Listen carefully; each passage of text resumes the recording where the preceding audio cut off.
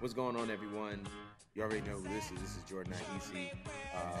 I don't even know what to call this particular episode, uh, but I'm joined by, obviously, you know who this man is. He needs no introduction. It's my guy Banks. We don't know if this is a episode or a culture quickie because we don't know how long this is going to be. Um, but That's man, crazy. yeah, that's OD. But we felt like this show was necessary because of Impact Wrestling backslash TNA Wrestling. Um, I don't know where to begin. I think we can kind of begin with like the fallout of Bound for Glory, I guess you can say. Um, at the end of Bound for Glory, which is Impact's largest show of the year, they announced that they are bringing back the Total Nonstop Action brand. Um, and their first show under that TNA banner will be January 13th, Hard to Kill, Las Vegas, Nevada, at the Palms. Um, I wanted to kind of get your reaction to the initial announcement first and foremost, and we can just kind of go from there. Hey man, TNA is baby kids. We don't die, we multiply, bro. They done been TNA. They done been what? What was before? Damn, I just forgot it. When they went under for a second. GFW, there was GFW, there was Impact. Now they going back to TNA. I don't know the business acumen to get TNA back and why they lost the name. I got to actually do some research on that because I don't know how they lost the name. But to get the rights back to it is fire. Because listen, hey, your mama called it TNA. Jeff Jarrett called it TNA. I'm gonna call it TNA. I'll never stop calling it TNA. You see, like I've been on here before, and the audience that have heard me talk always say that, like TNA ain't no Impact, bruh. That's TNA. I agree with you there. I think that we all kind of know it as TNA. Um, and I think over the past really 6 to 7 years, there have just been so many trying times in the company's history from when, obviously there was, you know, the era of Hogan and Bischoff and Impact at that time, TNA Impact. And they moved to Spike TV. They moved to Monday nights. I think this is like 2010, and they kind of intended to go head to head with Monday Night Raw, which hindsight is 2020 may have not been the best decision, but little by little they started making changes to the brand that weren't necessarily constructive because it didn't emphasize why people were passionate about TNA. They went from the six-sided ring to the four-sided ring. We started seeing a bunch of older WWE guys. We're not talking about Kurt Angle because I think when Kurt came in, it was kind of TNA's prime. But like when later down the line, when you started seeing Hogan and like Sting being a main eventer, and then Ric Flair, and then Mick Foley, it just felt like they were just trying to bring all the old WWE legends to Impact or to TNA to kind of get a quick ratings grab. And I think that was kind of like the beginning of like their slow period. Um, did were you watching during that point? Like, what am I bugging? Like, was it just a slow period for me, or was it just like was that the general consensus? Well, when you got the Hollywood blonde jabroni Hulk Hogan there, I like Eric Bischoff, but you got too many cooks in the kitchen. No, like Sting Joker was fire. But Yeah, I agree. going back to what you asked me in general just now, that '06 era was their golden age. Like that '04, the '06 was, you couldn't tell me nothing about TNA. I was watching that more than WWE. Now, be it, I was still watching the E, but those years of TNA, that's what people still talk about to this day. And Hmm. that's what made it an important promotion. And, it made some underground legends and it made an overall legend being AJ Styles, who once he went up to the big time, he's still there and he's made way more money over there than he made in TNA and ROH in Japan. So when Kurt Angle went there, he was in his prime, but also they were in their prime. You got him That's when he was snapping. Like, you know, I don't want to do the Burt Angle joke. We done heard that before. Okay, Twitter, thank you for that. But let's just talk about him, the physicality of what he was doing over there. That's him leaving ECW,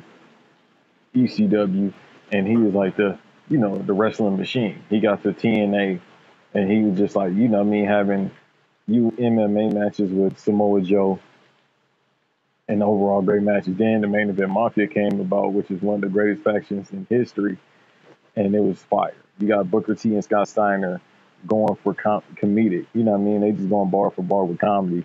And then you got Kevin Nash who's doing the same thing as well, but then they had their serious moments and you couldn't body them.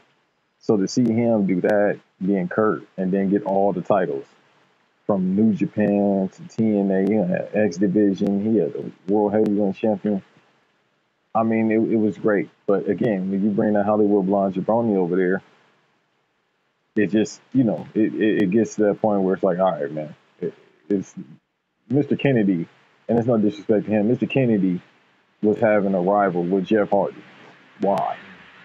You know what I mean? Willow, that was straight when Jeff Hardy was doing Willow, but then it had a down period. And I think wrestling in general had a down period at that point because I wasn't really watching the E. Right when Nexus and all that was going on, and John Cena was having matches with Big Show. You know what I mean? It's like what? And then Kane got the World Heavyweight Championship, and he had the rival with Undertaker, which was fine to do that years later. But for the most part, it was just a down period for me in pro wrestling. Like I wasn't really watching at that point.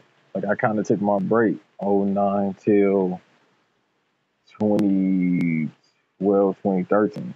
Like I still knew what was going on, obviously, but it was minute. Yeah. It's funny that you mentioned that that was your down period because for me, it was the same thing too.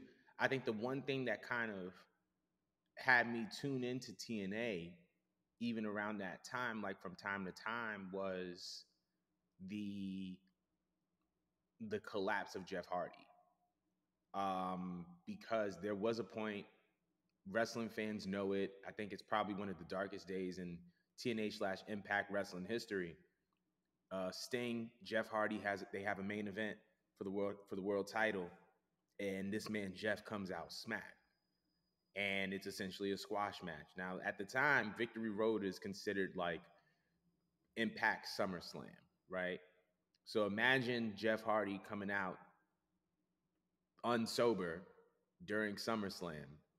That's a big deal, and it was a big deal for the company. They were the laughing stock of wrestling for a little bit, and it took them a while to bounce back. Um, but I also, you talked about AJ Styles.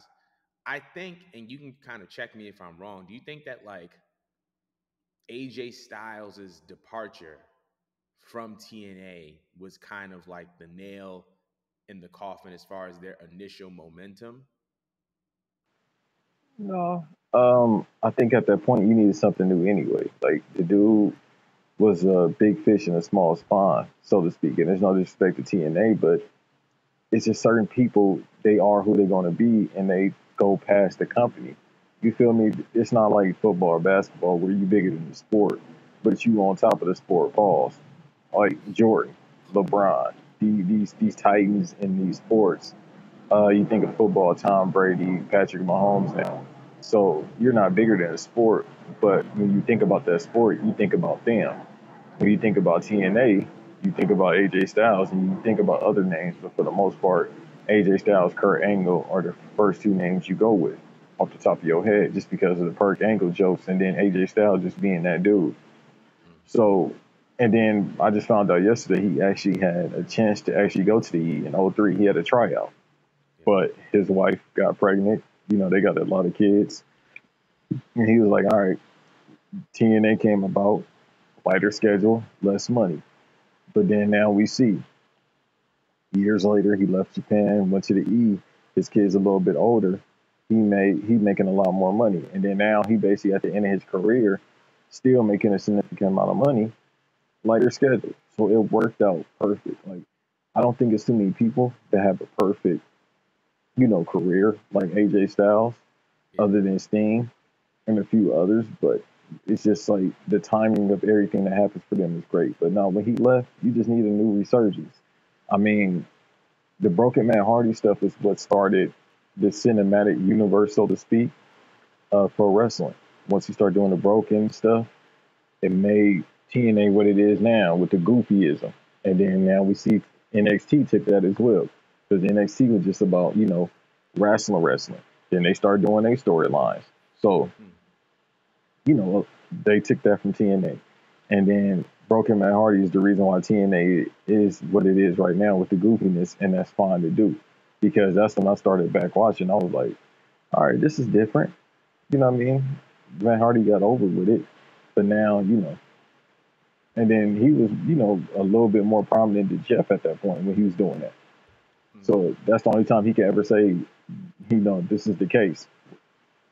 So would you say that kind of Matt Hardy's, because like at this time when Matt Hardy kind of introduces like the broken character, this is when TNA is in like their Impact Wrestling, right? They are still in the Impact Zone, I believe in Orlando. Things were slowing down. I think GFW around that time was either in inception or about to be born. Um, but Matt was kind of doing this broken gimmick. Do you think that that was like the beginning of the resurgence of Impact? Because there was stuff going on. You had like the Beatdown Clan, you had the Rising, you had Drew Galloway, the original Eli Drake, who we know Bobby now to know Lashley, Bobby Lashley, Beatdown Clan. I think I mentioned Beatdown Clan, but yeah, you EC3. had stuff. You had EC3. You had stuff going on. EC3 was kind of like the golden child, if you will. But um, was that the beginning of like the public kind of looking, kind of like double taking at TNA, being like, "Oh, this is still a thing. This is still happening."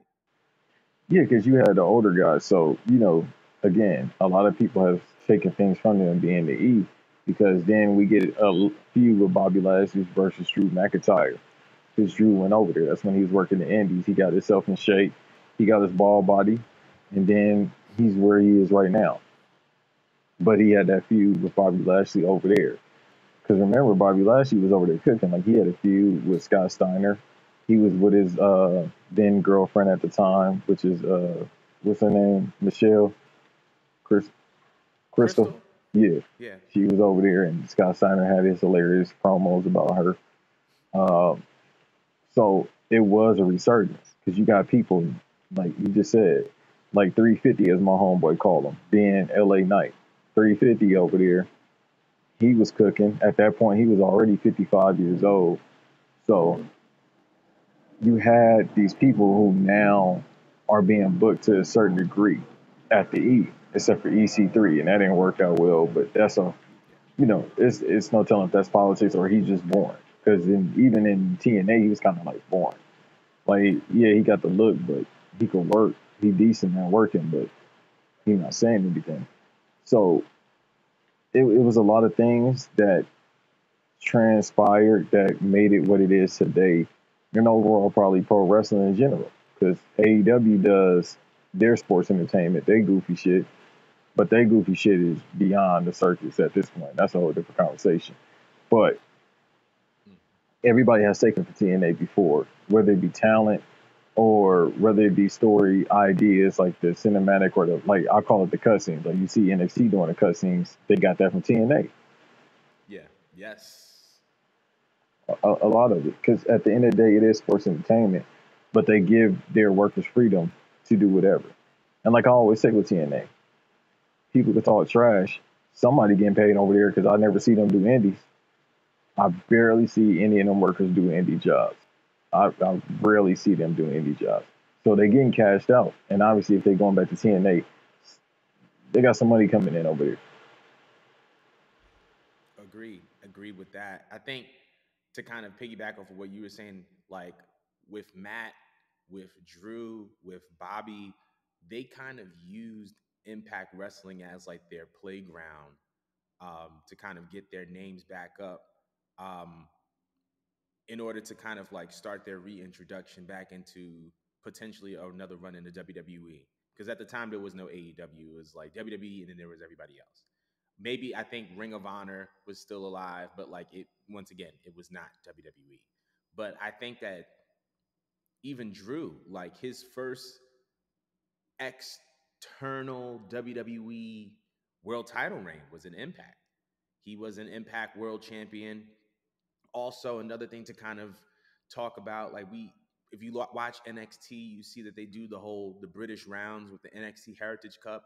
That was an Impact Wrestling thing. They had the Impact Grand Championship and they did rounds. I think it was like 3 to 5 minutes. It was treated kind of like a mid card title because the X Division title, while they wanted it to be their mid card title because of just like the legacy of the X Division title, like it wasn't a mid card title. It was just another world title. Because if you have guys like AJ and Samoa Joe and Christopher Daniels and Frankie Kazarian holding the belt, and these guys are considered the legit best wrestlers in the world, there's no way you can make that a mid card title. So the Impact Grand Championship influenced what NXT was doing, or influence eventually what NXT is doing with the British rounds, um, at least as far as like introducing that concept into the States. Um, but moving on from kind of that era of, of that, they obviously were on Spike TV. Then they went to Pop TV.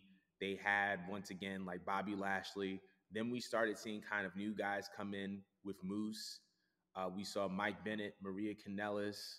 EC3 was still there. Um, Tyrus, I forgot his name. Somebody call my mama. He was Big Fat there. Funky, it don't matter. He was there, and we started kind of seeing a more polished product. And then all of a sudden, we hear that TNA was up for sale for $1 million. Do you think that that was a legit thing? And if so, do you think that WWE should have bought Impact Wrestling? No, because what the catalog is worth, it's not worth a lot. Obviously, if it was $4 million, now because it's been a couple of years, I can't be accurate on the years, probably 10, somewhere around that. It probably went up significantly a little bit more, but for the most part, they keep a TV deal. Like people clown them and say they don't know what station they come on. They're on some station. They Yeah. making some type of endorsement money. I mean, sponsorship money. So, I mean, the owner is Billy Corrigan from the Smashing Pumpkins. Shouts out to the Smashing Pumpkins. Yeah. So he put his money into that. That's pocket change compared to, what he makes for a show, especially back in the 90s. Now a little bit less than that, but at the same time, back in the 90s, yeah, Hmm. at grunge rock era, you was doing very well for yourself. But for $4 million, the E didn't probably buy it because what's the catalog worth? Like the app, if you want to watch it and stream it and get these subscribers, the app ain't really worth anything. The app is kind of bad still. The app been bad for like 10 years now. Or Yeah. I think they started the Impact Plus in 2014, 2015. It's still the same. Yeah. So it's not really, if you buy it, you just had a catalog, but it's not really going to get you any money back. And it's not to say the company is broke. It's just you're not going to get anything back. Right. That's a fact. I mean, my bad. I was looking up kind of what was going on with Billy Corgan and Impact Wrestling and all that and what happened, because there was a point in time where he was a part of the company. He became, and I guess this is kind of a continuation of what was happening with Eric Bischoff, Hulk Hogan, and Dixie Carter, which I believe that Dixie Carter was one of the reasons why EC3 was such a hot heel in TNA, was because there was a lot of real life heat that Dixie was getting. And because Dixie was affiliated with EC3, people did not like EC3. They felt like Dixie was kind of misleading the company, and it's like, oh, you're with Dixie, all right, then we don't really like you either. But yeah, like it said that he sued TNA. Allegedly, he sued TNA due to an unpaid debt. Um, and yeah, like all that. So that was then. But Being then they kind EC3, of, he sued huh? TNA. Say EC3 sued TNA? Is that what you talking about? You talking about Billy? I'm talking about Billy. Billy sued TNA. Okay, I got to watch the interview with Chris Van Pelt or whatever his Felt. name is. No disrespect. Yeah, he just Yeah. did an interview recently. But moving on from then, um, moving on from like that era, because we go from the Jeff Jarrett era of the early 2000s with the X Division and Kurt Angle and Joe and all that, and then we go into the early 2010s. By the way, a storyline from that era that doesn't get talked about enough: Aces and Eights. I feel like Aces and Eights was probably one of the best stories in wrestling, especially at that time. Um, but And who would have thought Billy Ray could be a somewhat of a draw as a singles competitor? and they were doing arenas at the time. Hmm. They were doing arenas and they were doing good numbers. Better than Granted, it AEW. wouldn't, huh? Better than AEW. And I'm not one of Yeah, those people that bury AEW, but hey man, that Mayweather money looking funny in the light. that's offending. But yeah, they were doing numbers, even if it was in small markets. But moving from kind of that era, we go into 2017, and the company TNA is purchased by Anthem Sports and Entertainment, and in addition to that, I think like around that same time, or like 2017 to 2018, we see Don Callis joining on as a president or an executive vice president of Impact slash TNA. And then they kind of go on this run where they were primarily actually based in Toronto, and they were doing shows outside of, I forgot the name of the club, but like they started getting some more knockouts, they started getting some more guys, and they started kind of building around guys like Moose, guys like Sammy Callahan. Um, unfortunately, Deonna Purrazzo was another one of the big talents from that era. But And we then forgot, also, you said unfortunate. Hey, you forgot that I one said, name. fortunately, unfortunately. Nah, man, shit. They had that one name. She had the heavyweight title or the TNA, the Impact title, the Impact World title. Tessa, not Deanna. Tessa, that's Yeah, what I was talking about. Tessa yeah, Blanchard, that's not what I'm Deanna. saying. That's she was doing damage for a little bit, Yeah. and then found out she was racist, and then that was that. But they Well, also also, she has a bad attitude. That's the main reason. It ain't because of the racial bigotry. It's because she's hard to work with. Is what people have said. and that's a whole thing. That's a whole show within itself. But literally around that same time, because there was a point in time where um, Jeff Jarrett was brought back into Anthem Sports and Entertainment. At the time, he started his own another wrestling promotion called Global Force Wrestling.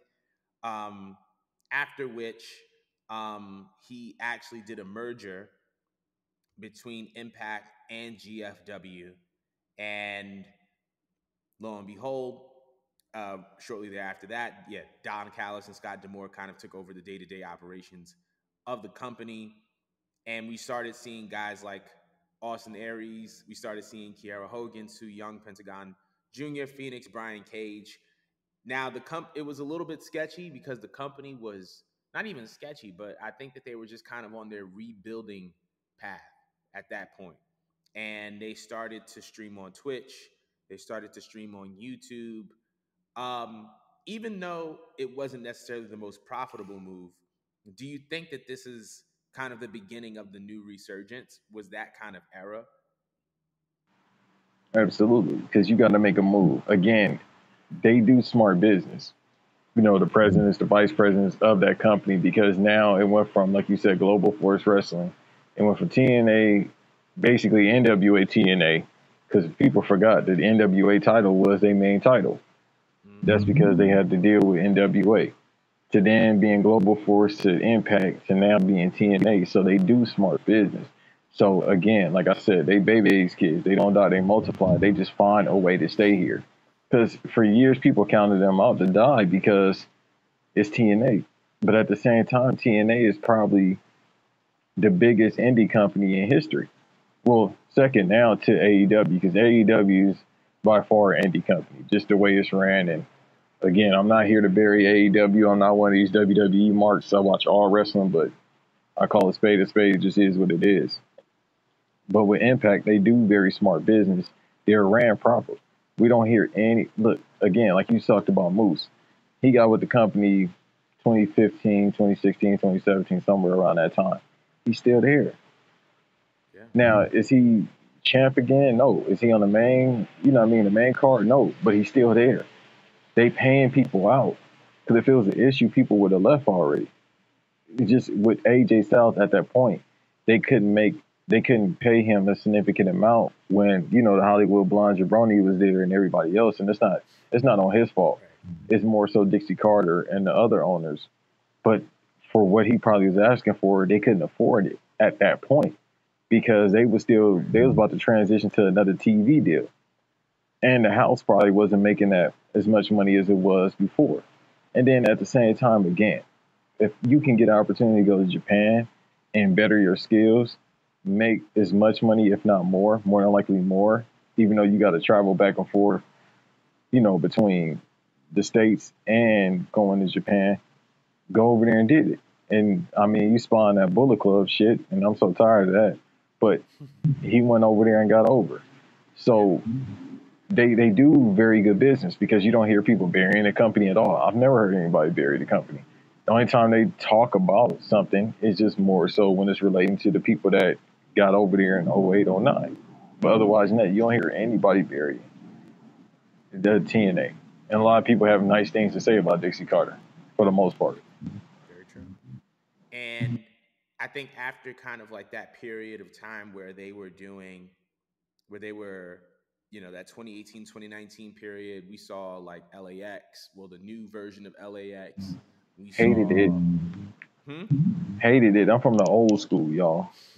Yeah, I'm a Homicide and Hernandez And guy. then, So but you know, I liked the fact that tag team, Santana and Ortiz, had that shot because they were a good tag team. I like the old LAX better, but lo and behold, they still had a lot of talent over there between the new LAX, between still with Moose.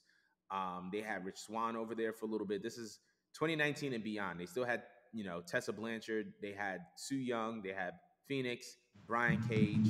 Um, they was the first Ironically, person to let, not to cut you huh? off, they were like the first person to let Willie Mack cook Very true. Very true. and Chris Bay. And they started, and Chris Bay, and they started, doing little small moves. Like they made Impact Plus. I think it was in 2019. They announced that OVW would serve as a developmental territory in 2019, and the pandemic happened. And when the pandemic happened, they just started filming out in Nashville. And at this time, I think they were on Pursuit, which was owned by Anthem, I believe. They ended up doing some pay per views. They ended up doing shows, and around the same time, they started having guys like Motor City Machine Guns, the Good Brothers, Eric Young, come over. And mind you, some of these guys were ex WWE talents at this point.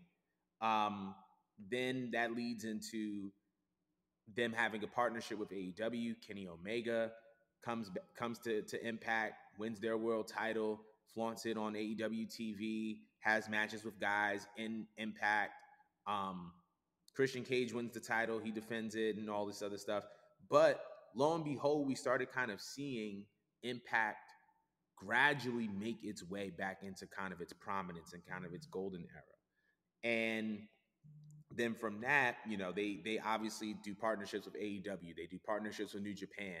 They move to Access TV, and we started seeing they started to add a lot of depth to their roster and developing people. So like now, you look at the roster. Sammy Callahan is a free agent, but you had Sammy, you have Moose, you have Kenny King, you have, oh my God, you have Jordan Grace, you have Deanna Perrazzo, you have Trinity, you have Mickey James, you have, when he wants to, sometimes Matt Cardona, you still have Rich Swann. And now they kind of come full circle, and they are kind of this full promotion with depth and talent and good storylines. And it's the most accessible promotion too, because they put all their segments on YouTube now.